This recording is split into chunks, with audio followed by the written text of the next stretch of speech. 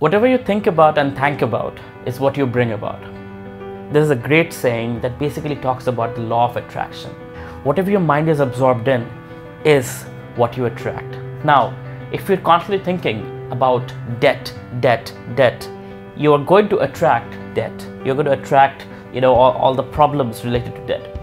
But if you put your debt on autopay and focus on wealth, focus on revenue generation, focus on actually growing, then your mind will bring you opportunities that will help you grow.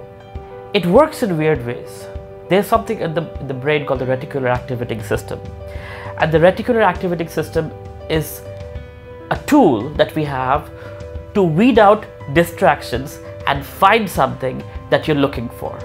For example, if you're walking down the street or you're at a networking event or you're on an airplane, there are lots of people around you. But if you're looking for a certain kind of person to either network with or to date with, your eyes will follow those people.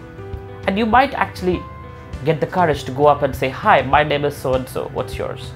And that happens when you're looking for something.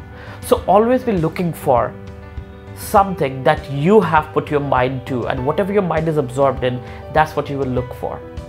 So you can actually engineer this by training yourself to think about things that you want in your life. So don't be fearful of the negative things that you are worried about will come and gobble you up. Rather focus on the positive things that will take you out of that negative situation, and let your mind be absorbed in that. Think through it, feel it, and live it. And you will see that rather than getting stuck and going down, you're actually progressing and growing in life.